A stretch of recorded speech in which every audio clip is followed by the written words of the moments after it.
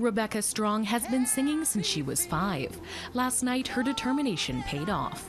Since winning the Golden Buzzer last night, she's been swarmed with positive messages. I feel like Indigenous people come together so beautifully. Strong has been following the auditions for Canada's Got Talent, and she's excited to see all of the competitors. If I'm being really honest, I don't see this as a competition.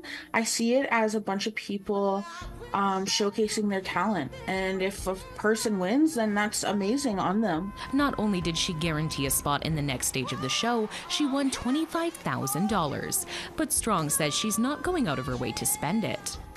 Helping my parents out, I love them so much, and I really think I'm just gonna save the money. Canada's Got Talent airs every Tuesday until the finale on May 14th, where the $1 million winner will be named. Rachel May, APTN National News, Saskatoon.